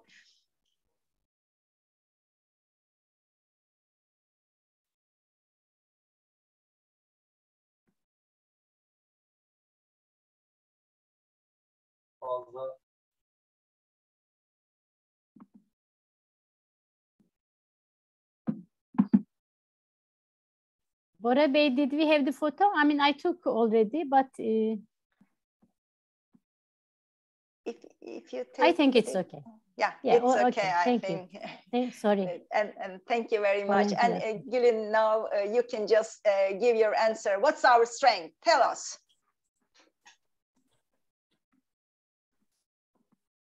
Teşekkür ederim Huriye Hocam. Thank you indeed, Professor Huriye, for giving me the floor back again. May I answer Meltem's question first? I like to answer both questions, but Meltem's question first, because she was the first one with the question. Well, Women's Coalition is an organization of 20 years. It has a history of 20 years, and it has been monitoring and observing municipalities for long years. And in the last 1 year or so, I have been volunteering in the monitoring activities of this Women's Coalition. And in this year's municipality monitoring action, access to safe food, and nutrition will also be monitored. And this monitoring action will be undertaken by the local women organizations. More than 40 women organizations will be engaged in this monitoring activity. And at least 45 municipalities will be observed and monitored. And the monitoring action will be kicked off in April, around April. This way, women will be looked at from the perspective of poverty, violence against women, women participation, women's engagement, and also accessibility, access to healthy food and safe food, access to healthy environment. This will also be covered in the monitoring action. And also climate change will be looked at and how it impacts the women. Well, and this was an answer to Meltem's question. About the other question, as far as I could remember, what I can say is actually solidarity and empathy, and feeling of empathy and solidarity constitute or makes up the power and strength of women. This is what I can say. This is the strength of women, solidarity and empathy. Thank you very much. That was it. Thank you, dear Gulin. Would anybody add more answer for this question? I just saw Professor Paige's hand on. I'm not sure whether it is already on. I'm sorry, Professor, if it is, I couldn't see that well. No, it was new. I'd like to also kind of jump in quickly. I see Lydia's hand is up too, so I won't take much time. But, you know, I think that there are important things to talk about in answering this question. And two of them I want to bring out is, you know, the first one is that I do think we want to be careful about essentializing, right? I mean, because I think of some of the corporate actors in the United States who are driving the kind of economic transitions that focus on more consumption and growth economies. And those corporate actors are mostly men, but there are women right in there, right? So there's a way in which that we need to disaggregate the question of what we women who are in solidarity thinking about livable futures might have to offer, and what women who are in positions of extreme power who are thinking about corporate capitalism and amassing wealth might offer. So just to offer that as an invitation to think about non-essentialist discourse. But one of the things that I think women may have to offer that is slightly different than others is, you know, the intersecting vulnerabilities that women have dealt with for, you know, for all time. And so I think that if you think about intersections where different kind of vulnerabilities come together to give people unique perspectives, there are vulnerabilities that women have that allow them to understand the vulnerabilities of others. And then the last thing I'd like to say briefly is that, you know, in the part of the world that I work in, the Western Pacific, a key thing that we need to push towards is political participation on the part of women. So if you look at the country of Papua New Guinea, there are currently only 2 women in parliament, and this is unacceptable. And this is true across the Western Pacific and true in many parts of the world. And so I think before we can get to a place where we really think about whether leadership is going to be different if there's a transition to a more capacious inclusion around gender, we need to think about political participation. Thank you. Thank you, Professor Paige. You're right, because I am coming in another country, not just Turkey. I'm also representing the Norway here. And I know political participation tells a lot in the story, because the environment-friendly, all actions comes from women-led organizations and women-led companies and everything. I totally agree in that point as well. Political participation is also the center of the issue. And Nejla Mahanoğlu, I saw your hands is raising, and could you please just ask your questions or give your comments? The floor is yours.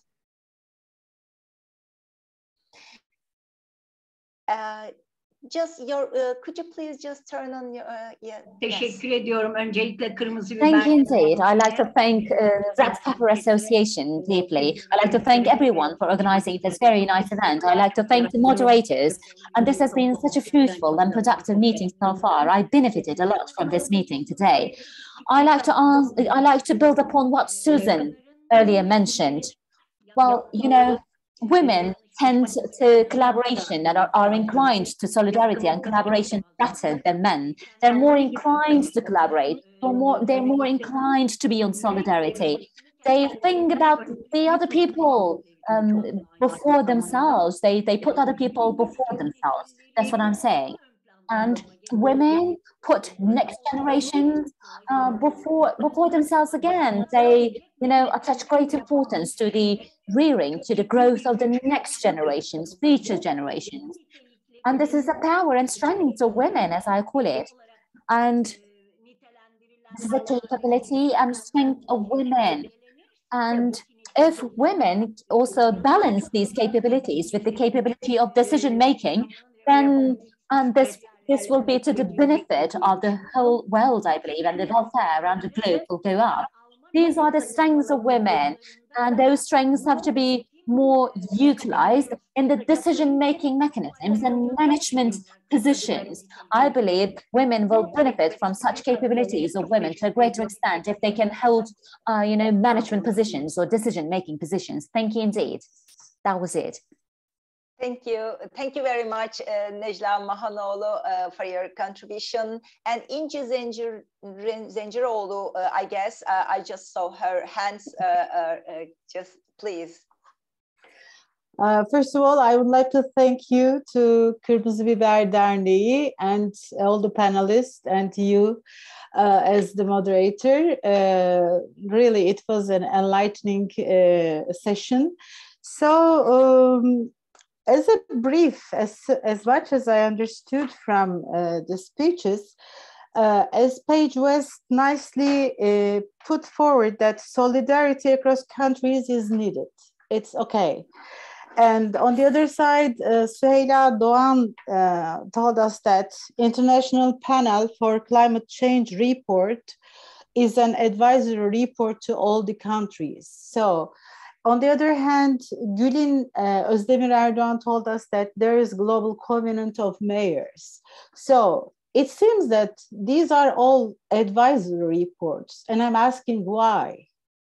Because there is only one Earth planet as our home. It's unique for all of us. If there is a problem in Ghana, in Sierra Leone, in Turkey, it's like the heart attack in the body. So all the other parts are affected. So rather than being an advisory report, I think this group should think about how can we make it as a mandatory report. So starting from the countries who are causing the climate change, as one of the panelists told us that most of the northern countries are causing the problem. And starting from all those countries, the major countries, we should ask why you are creating this kind of problem, and what are the corrective actions that you are planning to take, and what's the deadline for it. So you are causing this damage.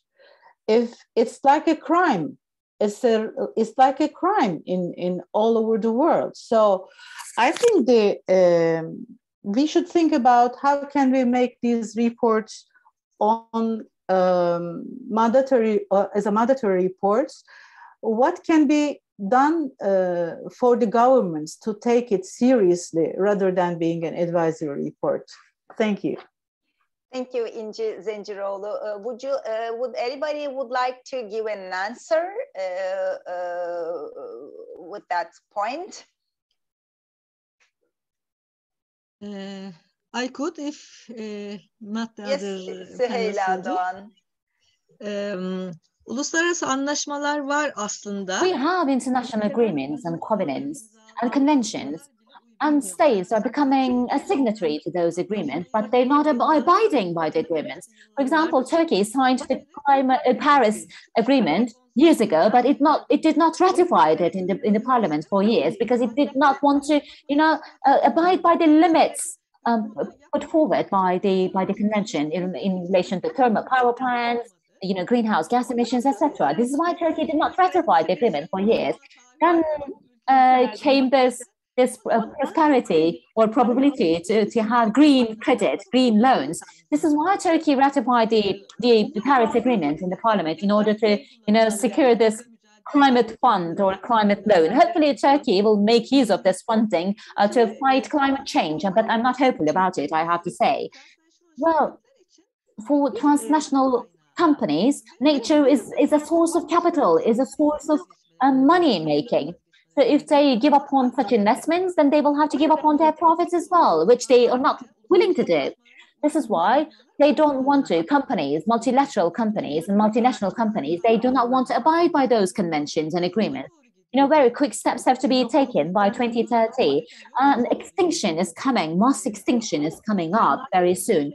But, dealing with capital and dealing with the multinational companies is very difficult. We need a change to the system for us to put up a better struggle against the multinational companies.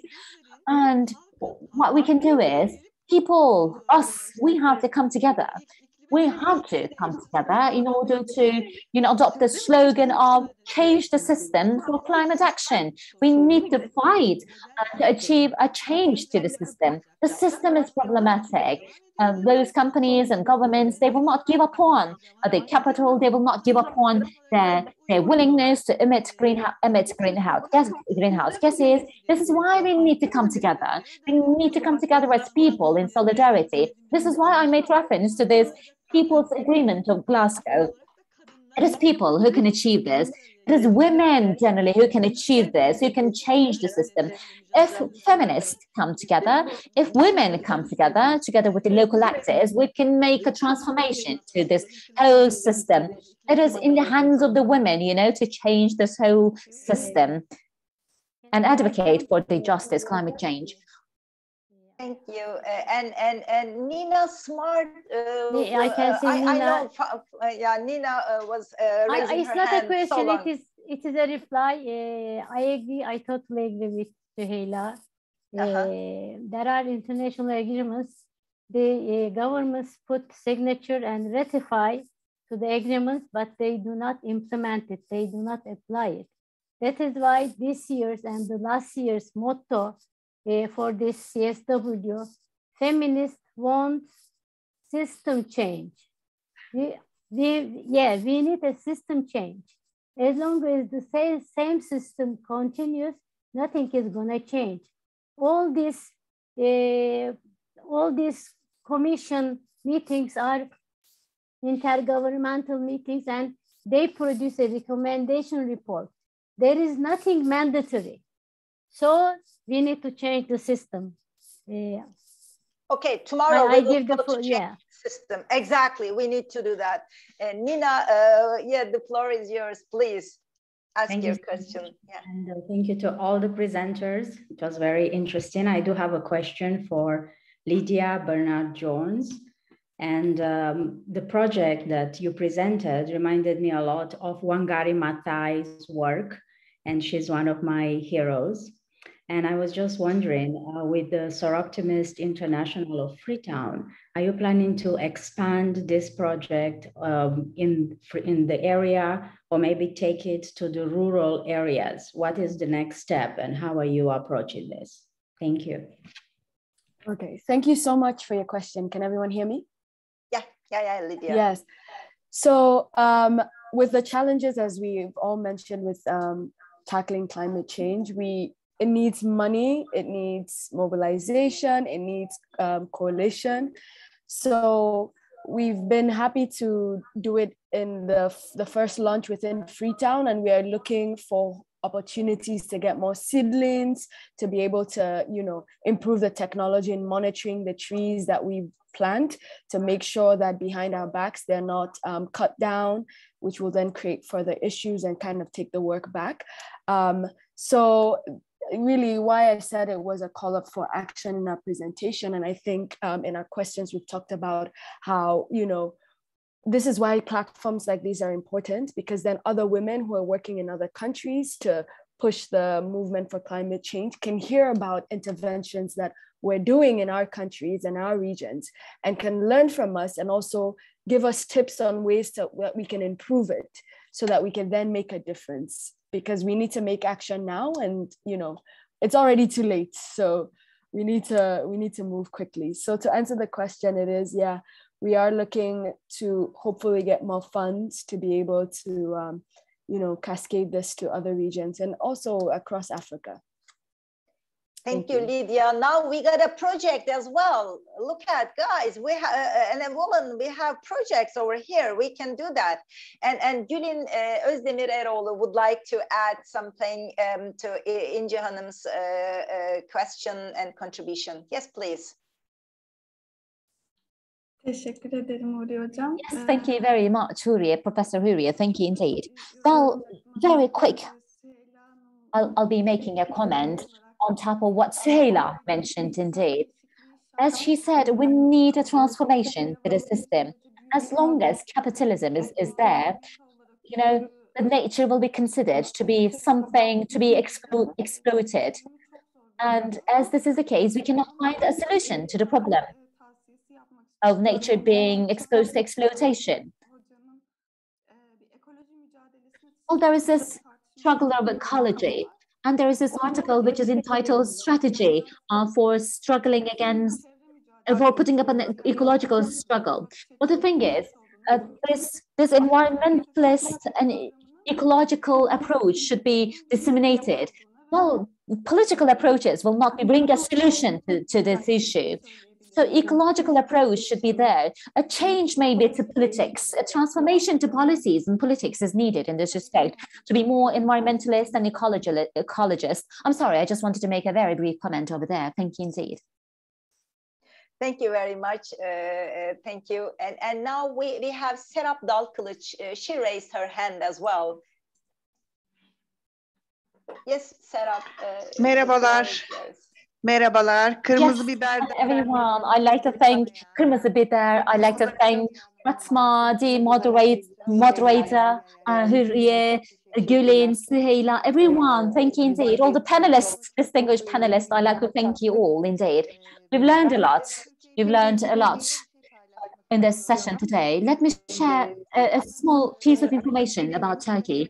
There is this Kızılcaköy village in the province of Aydın, and women villagers putting up a struggle against the thermal power plants and the geothermal power plants. Actually, they're putting up a huge struggle, and their struggle, you know, paid off, I have to say. And these women, they set up a theater play in their village, and they are telling their own stories to the people thanks to this theater play. And this is a mobile theater play. Actually, they are, you know, visiting the other villages and provinces around the country, and they are talking about their own story to the rest of the people in the country. They're telling about their struggle to the rest of the population. You know, bringing your struggle to the arena of art, theater is absolutely important. And in Eşitlikçi Kadın Platform and Ecology Union Women's Assembly, we are working together with Süheyla and others.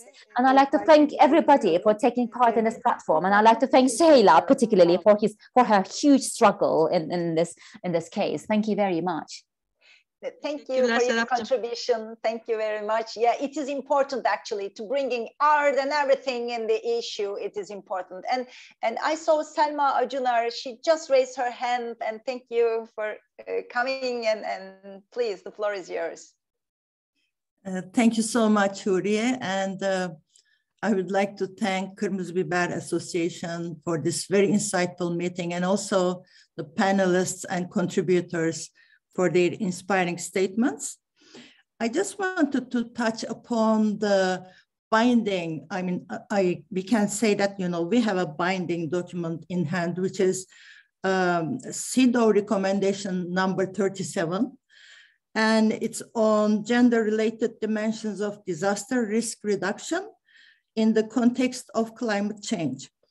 And I like this sentence very much, which comes out of it. It says, while climate change affects everyone, those countries and populations, including people living in poverty, young people and future generations who have contributed least to climate change are most vulnerable to its impact.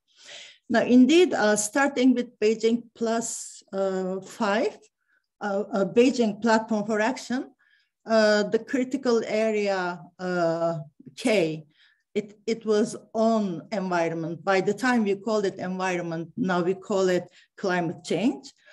And starting with that, we then have Paris Convention and also very recently the CSW number 37 recommendation. So we have some tools in hand, but frankly speaking, they are implemented. So this is one problem that we face. And since I took the floor, I just wanted to connect climate change with girls' education. I think girls' education is both severely impacted by climate change and a key tool in addressing the crisis. Extreme weather events can destroy school buildings and access routes, cause widespread internal displacement, and increase levels of poverty and food insecurity.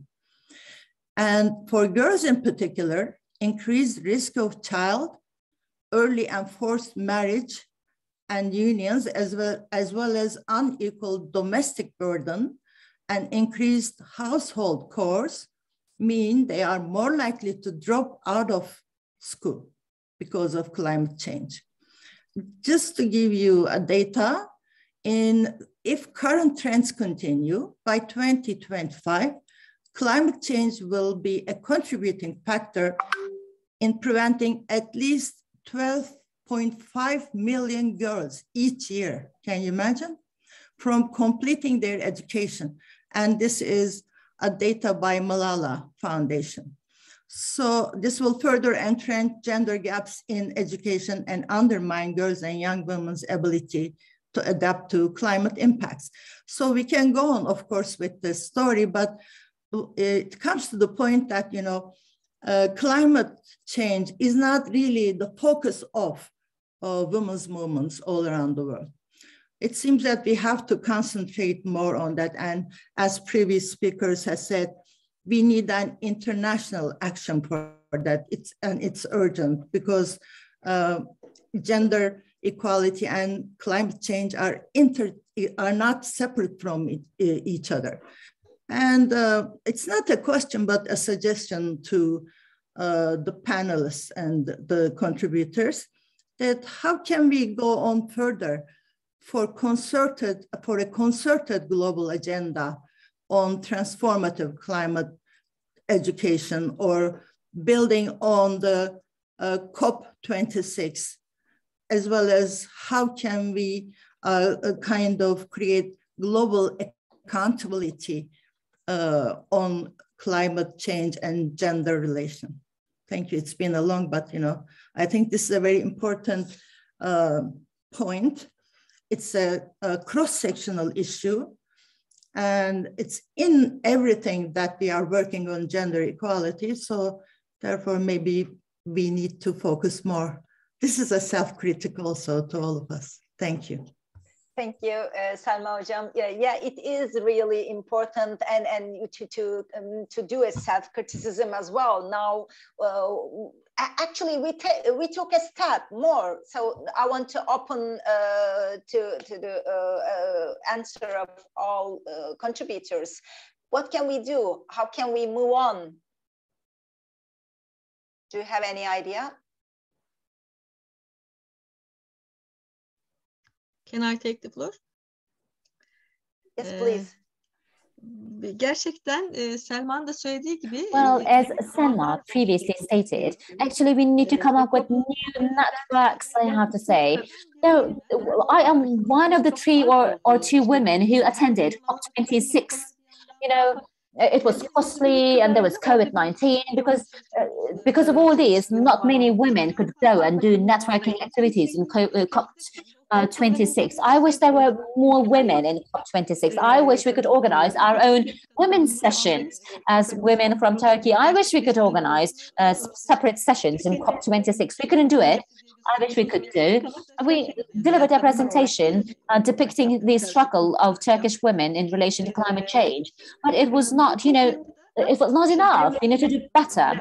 When it comes to COP26, we had governments and accredited NGOs in one platform, and we had another separate platform for us, for women movements and others. You know, there were lots of debates about the potential compensation for those poor countries not causing climate change. And the president of COP26 in the end had to cry when announcing the recommendations and findings, because they could not decide on the compensation for the poor countries which did not cause COVID-19. Those rich countries, they said that they may be creating the crisis, but they would not be compensating for the poor countries, for the victimized countries, unfortunately. And countries did not decide on allocation of resources for compensating for the poor countries who did not cause the climate crisis in the first place. So what we need to do is we need to do networking activities. We need to be engaged in global actions and global joint actions. And we need to be engaged in more networking activities. You know, there are many women around the globe today in this call. I wish we could create a list of email addresses of all the participants today for further networking activities. Yes, you can email to the chat, and we have the existing fund. We can have an email group. Why not? Thank you, Süheyla. Yes. Yes, we can. This can be a first step for an action with that seminar, with that panel. We can write our emails on the chat box, and we can create a network. We can start. Why not? Today is the day. And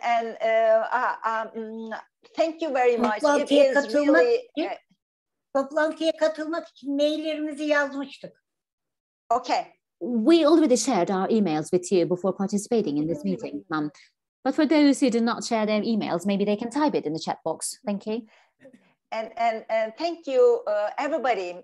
It is really inspiring action and inspiring event that Fatma, thank you very much for gathering us around the issue and for contributions and for panelists and for questions. And still 2 hours later, more than 100 people around this event. Thank you very much for your patience. And I would like to give floor to the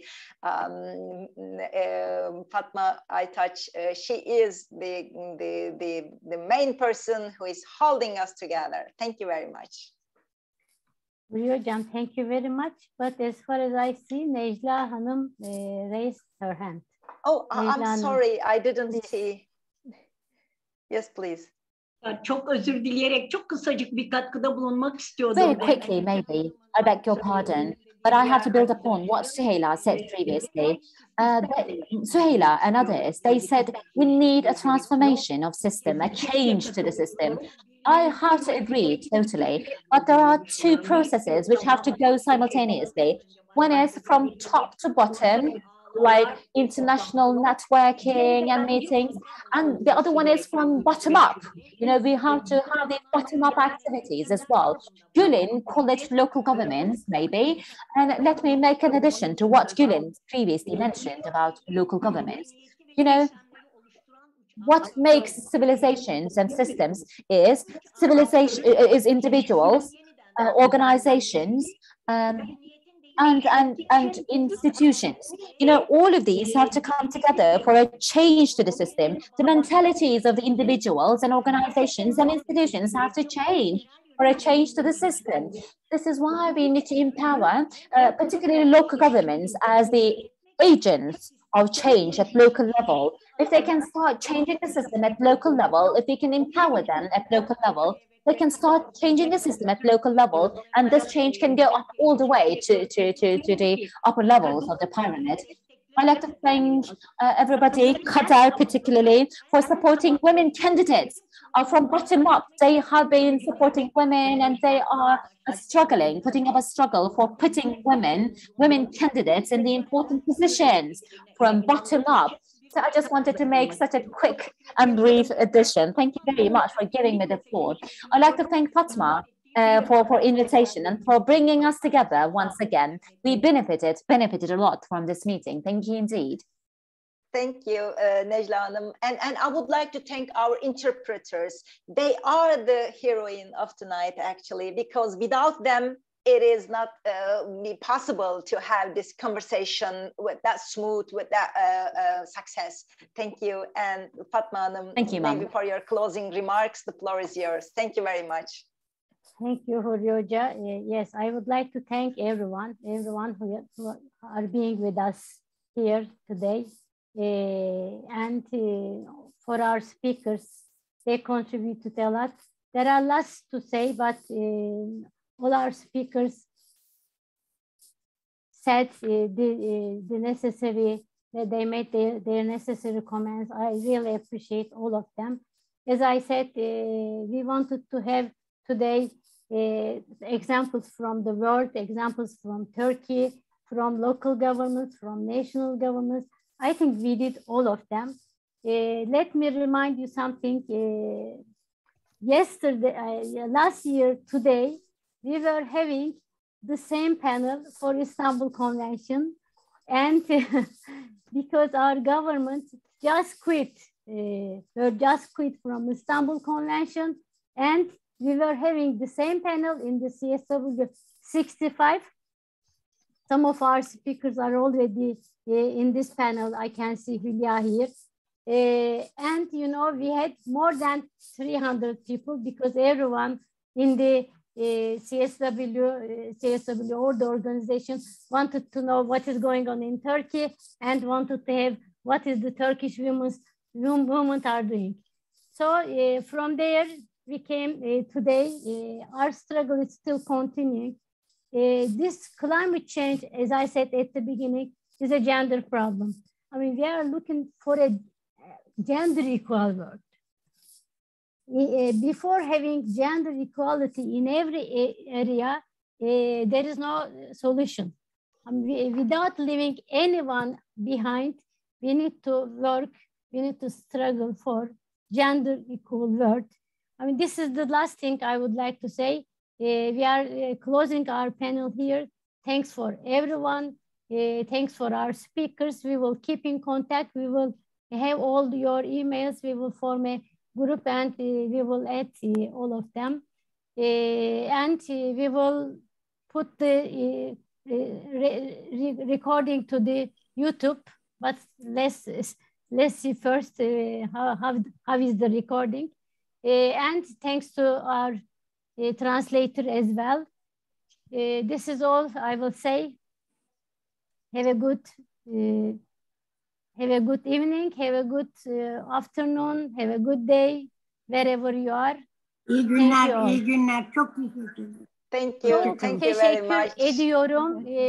Türkiye sivil toplumuna her toplantıda bizi burada hiçbir şekilde... I'd like to thank all the Turkish NGO actors actually. They never left us alone.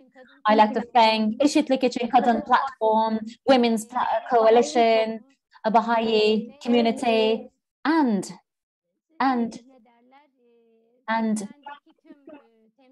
all the representatives from UN, all the groups represented in UN. I'd like to thank you all for your support so far.